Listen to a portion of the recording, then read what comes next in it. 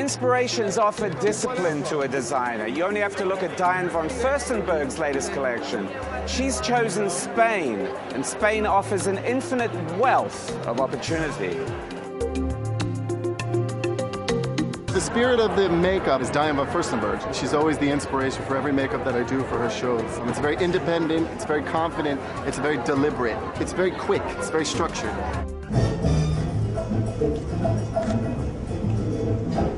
Strongest thing for me in the collection was the Miro moment. You see that big dot? Big dot. Yes. Well, Miro was, it's true. Spain is about precision. And for me, it was very black. For somebody else, maybe it would be colorful. And color and print was only an accent to the black.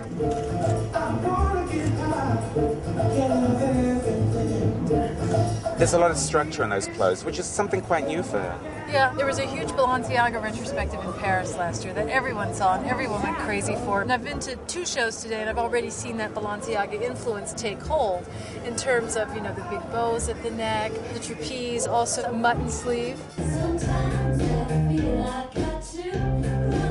What I liked about that collection was the silhouettes. I thought the silhouettes were very strong. They looked like they were going to look very good on. It started with Spain, and then of course Gaudi and Goya, you know, and then And Balenciaga. Yes, and then Almodovar, you know, and Almodovar, who loves women. And you know, if you saw Volver, you came out of Volver, and you're just so happy to be a woman.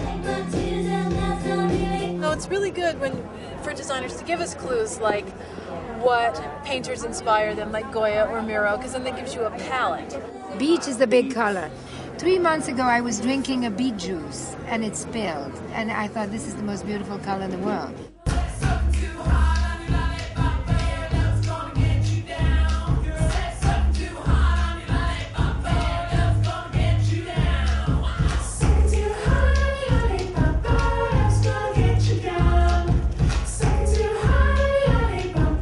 To take on Spain means structure. I know, but it was still easy because some of the dresses that you think look so structured, they were in jersey. So it's still easy. They have all the facility of my dresses usually.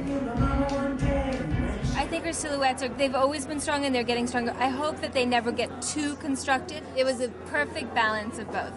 Because then you get to like throw your personality onto it instead of being contained by the garment. And it's the strength of Spain. Primal. I mean, yes, and it's the woman Don Quixote. I almost called show Donna Quixote.